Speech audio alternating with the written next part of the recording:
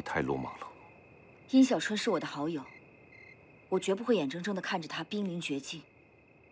再遇到这样的事，我会做出同样的选择。韩琼华不是你想的这么简单。你必须答应我，以后遇到事，先跟我商量，我替你解决。替我解决？是。因为我有利用价值。是。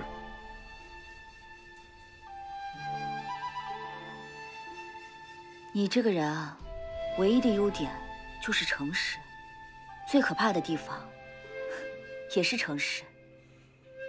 你不生我的气了？滴水之恩，涌泉相报。何况你对我有救命之恩。先前我对你发脾气，只是因为一时之气。现在想来，你就是不爱我。你又犯什么错了？好来，放心吧，我会按照彼此的约定，替你救王孙离帐。夜深了，回去吧。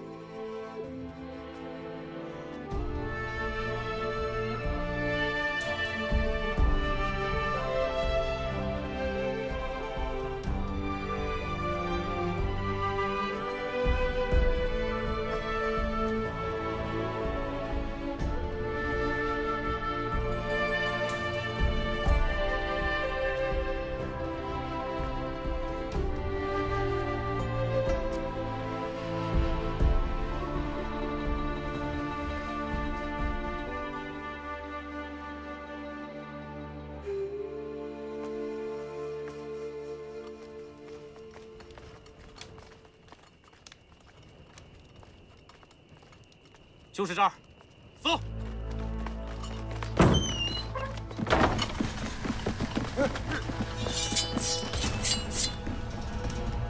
公子，这发生了什么事啊？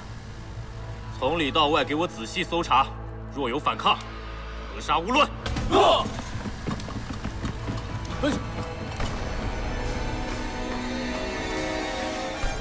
你抓到了什么？父王。儿臣抓住了6名韩国细作，现在正在审问。哪儿来那么多细作？父王，儿臣不敢有半句虚言。虽然他们现在抵死不认，但是儿臣相信，要套出情报，只是时间的问题。公子确定抓走的是韩国细作？大将军，我的情报绝对可靠，不可能有问题的。可惜呀。他们只是一些往返于燕赵之间贩卖桑寄马匹的燕商。如今你闹得邯郸人尽皆知，消息传得飞快，燕王闻讯大怒，已经决定派出使臣和秦国结盟了。结盟了？怎么可能？结盟了？不可能！这怎么办呢？这绝对不可能的。父王，他们本来就是韩国细作，用来刺探我国军情的。怎么可能变成燕国商人呢？他们全都是一些燕国商人，其中一人是燕国丞相的联金。皇上，秦在西面，燕在东北，相互盟约，两面夹击，后果不堪设想啊！燕国敢攻击我赵国吗？皇上，臣以为，现在的燕国实力并不强。不足以成为我赵国的心腹之患。若秦人发动攻击，燕国从背后策应呢？自赵燕盟约破裂，燕王一直积极备战，苦于实力悬殊，又找不到出兵的借口，这才隐忍不发，按捺至今。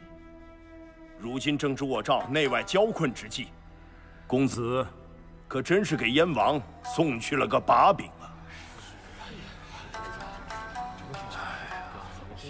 头疼，头疼。退下。恭送皇上。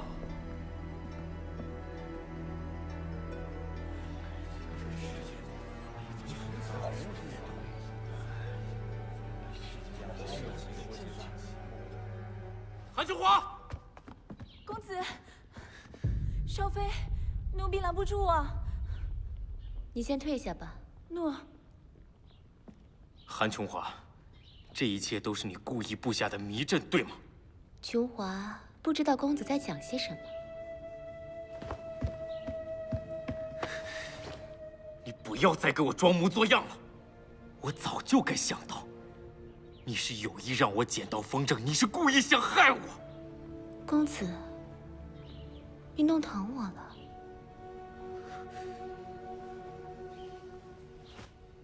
你这毒妇，处心积虑地进入赵宫，挑起燕赵的矛盾，你到底想干什么？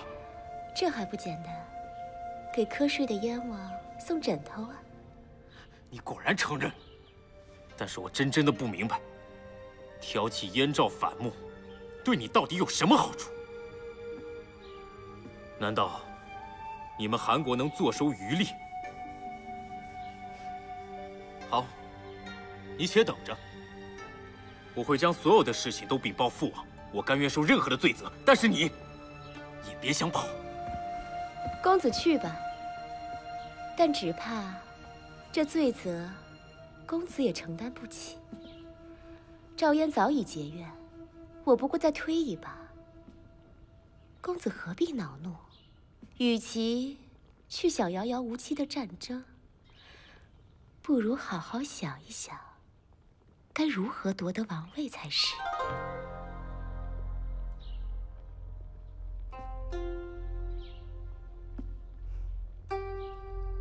你什么意思？此事过后，公子的地位岌岌可危。你要去告密的话，那就去吧。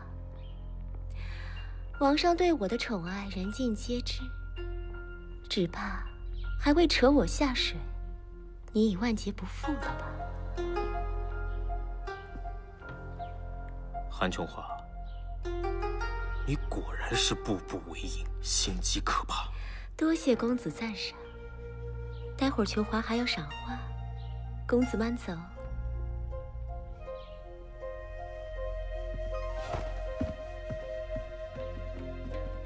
少妃，这下他们可傻眼了。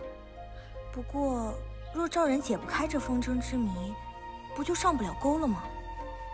这样的话，就得劳动我给他们提示了。那为何不写得明明白白？弄得4块布帛，多麻烦啊！好玩啊！好玩？瞧得上的人，我才愿意跟他们玩一玩。若是瞧不上，我连看都懒得看一眼。我们下一步该怎么做？慢慢瞧吧。我要搅他个天翻地覆。尝尝这个，特意为你做的。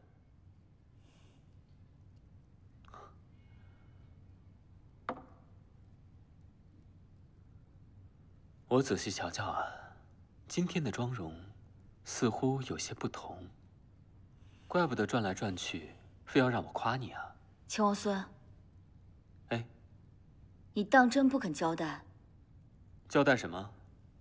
我一没招你，二没惹你，你干嘛对我气鼓鼓的？你当真不认识鸟崇文？不认识啊。秦王孙出身秦国王室，见多识广，又博览群书，知识渊博。这区区的鸟崇文，又怎么会难得到你？昨夜我是心急如焚，一时没有想到。我回去一想，秦王孙定然发现了秘密，为何一言不发？我不说，因为这件事情疑点重重。什么疑点？韩琼华心思缜密，传递绝密情报，怎会正好让公子羽撞上？那4个风筝，缺一个都不能成事，偏偏的奸细把4个都放在了一块儿。你是怀疑？简直像是故意让人查获。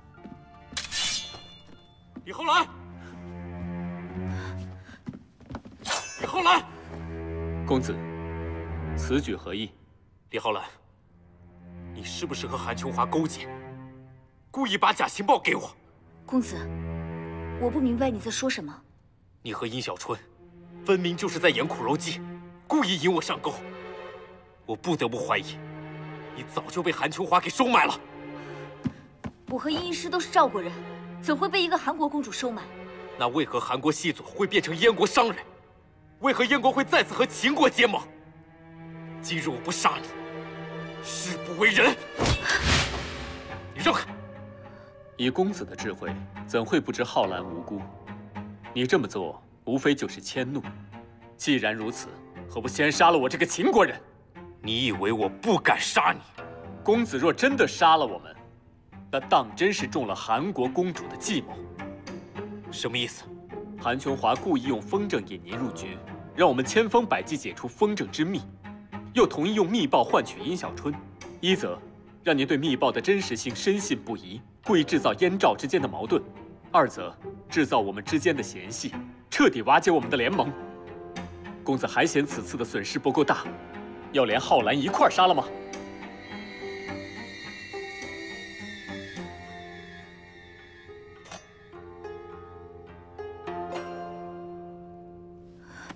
秋孙，你的手。我没事。对不起，我刚才有些冲动了。公子是一时义愤，浩然不敢怪你。我还有很多事情要善后，改日再向二位赔不是。告辞。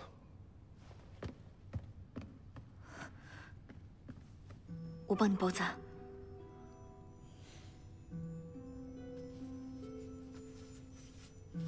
我没事，你不用紧张。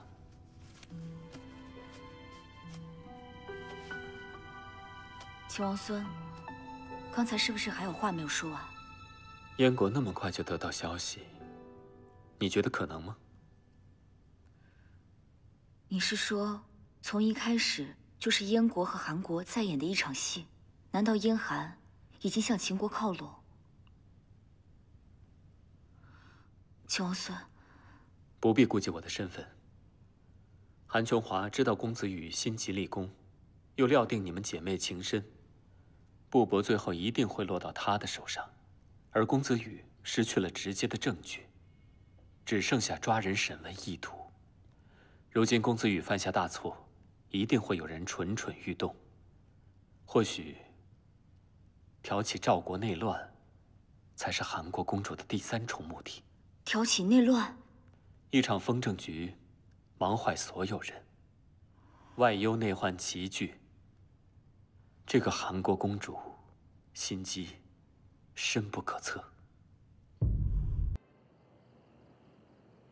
浩然姐，阿赵进来了。浩然姐，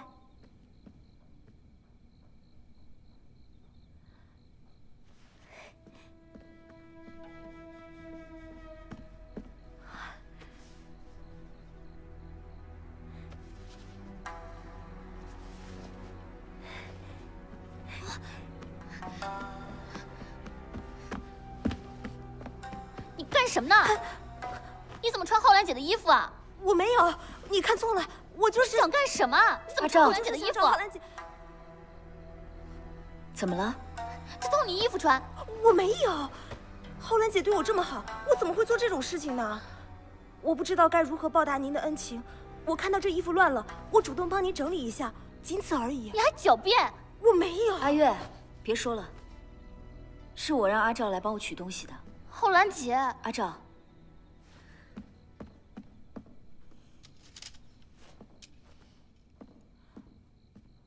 王后的习惯我全部都记下来了，你拿去教给大家，记熟了就不会犯错挨罚。谢谢浩然姐。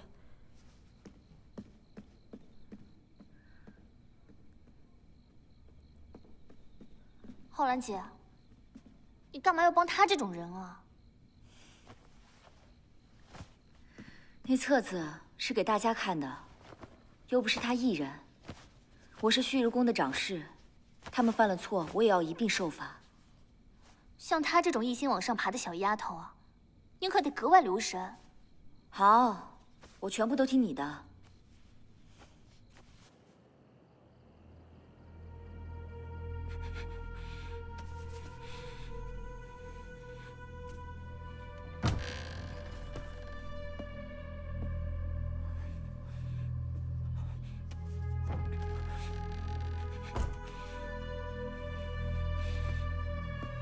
兄长，我来看你了。兄长，雅儿，雅儿，快救我出去！雅儿，救我出去！我是冤枉的。兄长，雅儿，救我出去！这门外的士兵我都已经打点好了，不会有声音传到父王耳中。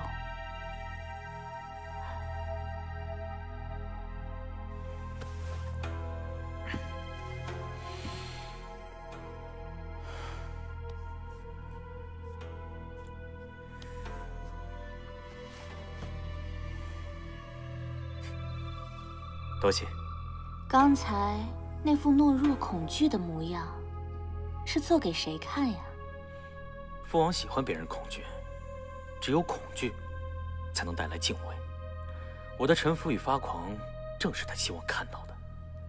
若是我镇定自如，明日这悬在上空的剑，便会斩下我的头颅。那，你就一直这样装疯卖傻？雅儿不是来了吗？雅儿来了，机会就来了。成败在此一举。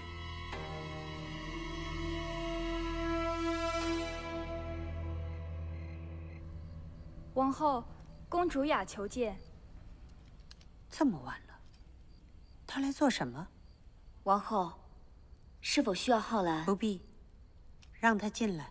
诺。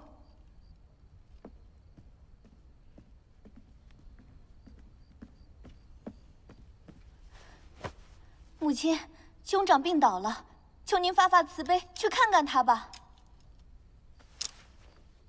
更衣。诺。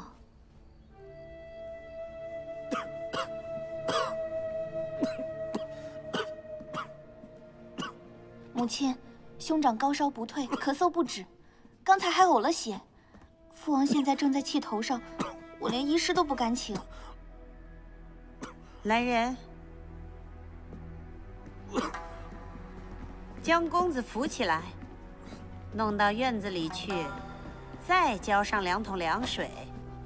母亲，您这是做什么呀？哼，对自己倒是挺能下手的。既如此，何不索性再逼真些？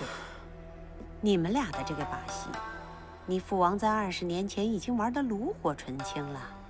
想要瞒过他的眼睛，除非你真的病入膏肓。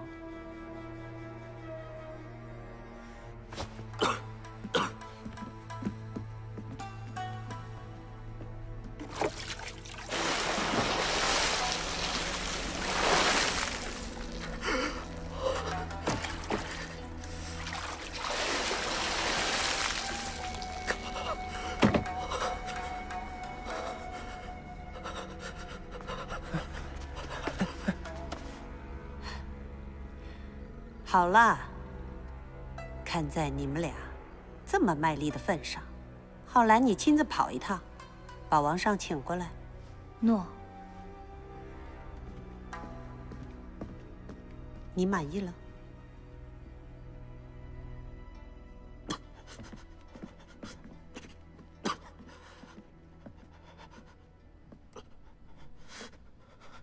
怎么病得这么重啊？父王。兄长是一个心地正直的君子，平白无故的受了冤屈，才会郁结于心，一病不起。众目睽睽，他脱不了干系。父王，这可真是天大的误会。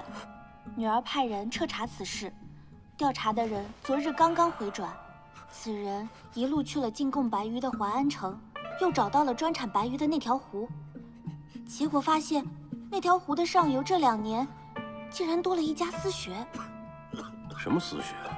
是的，王上，那里弟子云集，吟诗作画，日积月累，他们所使用的墨汁、颜料污染了湖水，湖内杂草丛生，隐有怪味，就连附近的渔民也不去捕鱼了。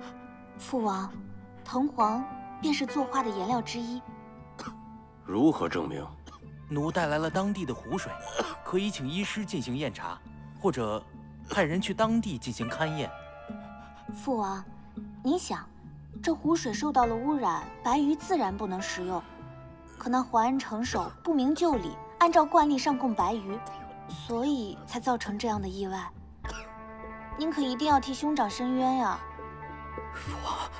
父王，儿子从未下毒，我可以对天发誓。昭儿，寡人错怪你了。来，儿子的性命是父王给的，就是受点委屈没什么，让我死也没有半句多言。